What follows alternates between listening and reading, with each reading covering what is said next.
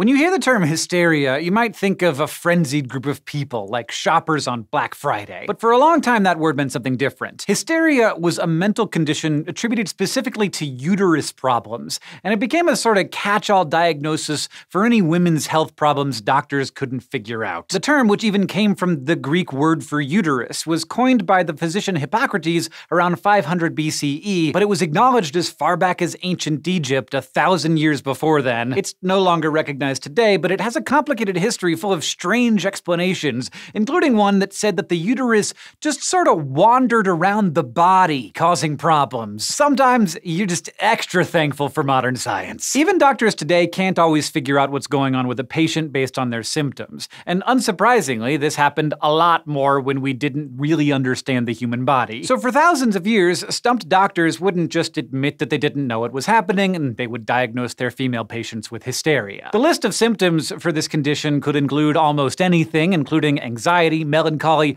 bursts of emotion, headaches, tremors, even convulsions. Anything they couldn't figure out got lumped in, and physicians throughout the ages came up with some surprising explanations for hysteria. Up until around the 20th century, almost all of them blamed the uterus. This might seem somewhat silly now, since we know that the uterus mostly deals with reproduction, nurturing, and housing fetuses, but at the time, physicians didn't really know how all that worked, so the most popular explanation, and the weirdest, was that hysteria was caused by a wandering uterus. Apparently, someone's womb could just get bored and move around. It could crush their intestines, lungs, or heart, or create an empty cavern in their body, all of which would supposedly cause those random symptoms. One Greek physician called this phenomenon uterine melancholy. The good news, though, is that this wandering uterus could be easily cured or prevented. Many believe that it was caused by these women not having a regular sex life or not being pregnant often enough, so the solution was either to have more babies or to have more sex in general. According to the societal standards of the day, they just had to get married first, so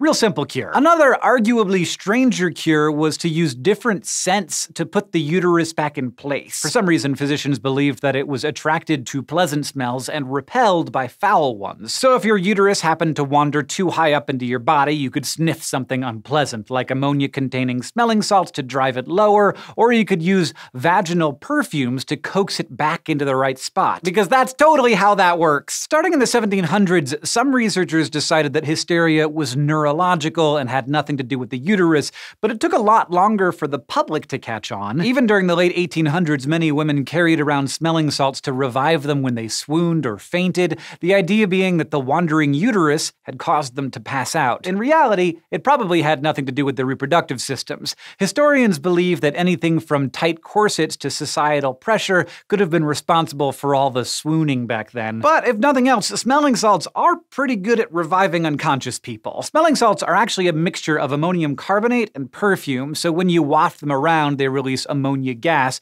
which can irritate the linings of your nose and lungs and cause you to suddenly inhale. That will likely snap you back to consciousness, no uterus adjustment required. There were other quick fixes for hysteria too. Around the 1870s, a device was invented to help women who couldn't get enough sex in their lives: the vibrator. Widespread views on hysteria finally started changing around 1890 or so, when everybody's favorite psychoanalyst rolled in, Sigmund Freud. Freud had learned about this condition from other prominent teachers, and after finding a few case studies, he helped popularize the idea that hysteria was neurological and therefore must apply to all sexes. But then, in true Freud fashion, he suggested it was caused by someone not having a mature enough libido, which led to them not having enough sex, which is also just not a thing. Although most people abandoned the uterus idea after that point, hysteria didn't really fall out of pop culture, at least in the West, until 1980. Then it was removed from the third edition of the Diagnostic and Statistical Manual of Mental Disorders. The DSM is the manual clinicians use to guide their diagnoses, so once hysteria was out, it was no longer considered an official condition. Today, many of the symptoms traditionally associated with hysteria are linked to things like clinical anxiety or depression instead, and hysteria got replaced